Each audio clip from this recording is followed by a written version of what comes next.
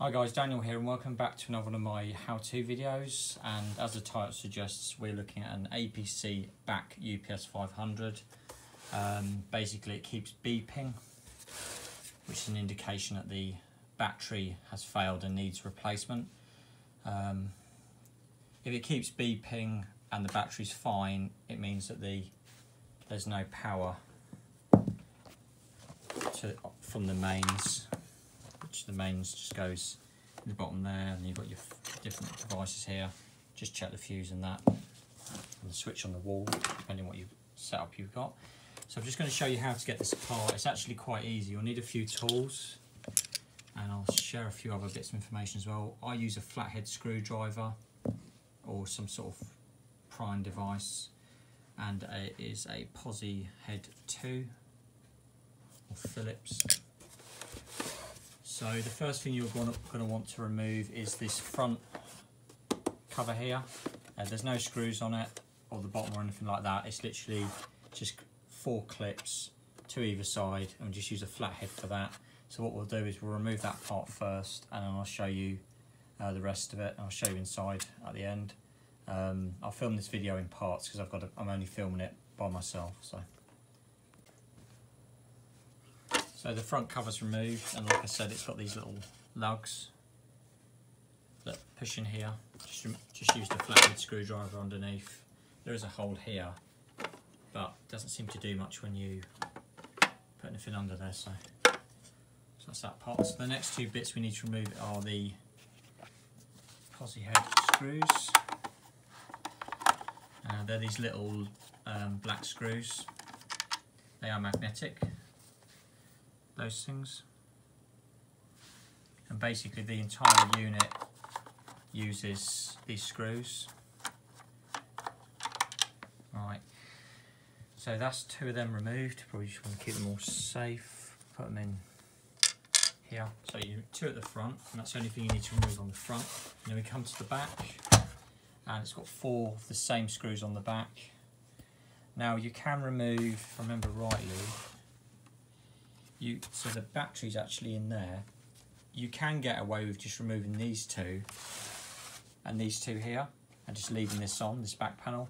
And the only problem is when you come to refit this, it kind of has to tilt and slot in, and I'll show you what I mean by that in a few minutes. So it's best to remove them all. So we will remove them all now. So all 4 screws are removed. It's worth taking out the battery connector just so the circuit inside isn't energised, and leaving it for a few minutes. You probably want to do that before you start any of this. And obviously once we get it open, don't touch any of the electronics because there's capacitors in there that can be dangerous. So 4 screws removed. You can lay it on its side like this, and then it's just a case of lifting it up, pulling out, just says, and that's what it looks like. Just pull this away. Basically that will go in at an angle and then slot down, what I was saying in the previous part. I've had this unit since 1st of the 9th 2019 on the sticker, and it's lasted a few years, but obviously things need replacing every now and then, so that's why I was making this video, because I'm going to replace this battery. So this is the battery, this is all inside it. Basically circuit at the bottom, electrics at the back. Just keep your hands well away from any of this.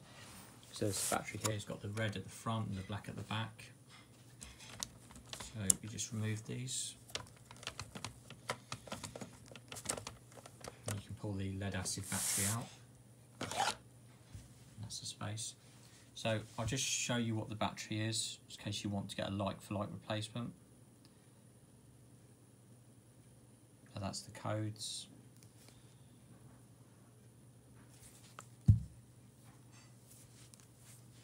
Not much on the other side or the front, and there's a sticker here. This might be helpful to you. You can actually buy, at the time of making this video in the UK, you can actually buy these batteries for around 18 quid, 18–20 pounds. So when it comes to refitting it, it's a case of putting the battery in, connecting the terminals up, refitting that, put this part on, this side part, put all the screws in the back, put it in the front, and just pop that on and then you're done. So I hope this video has been helpful to anybody that's got one of these UPS units that keeps beeping and needs a battery replacement. Obviously you can just buy a new one, it's up to you, or you can return it if it's not a few years old, whatever you want to do really. But thanks for watching.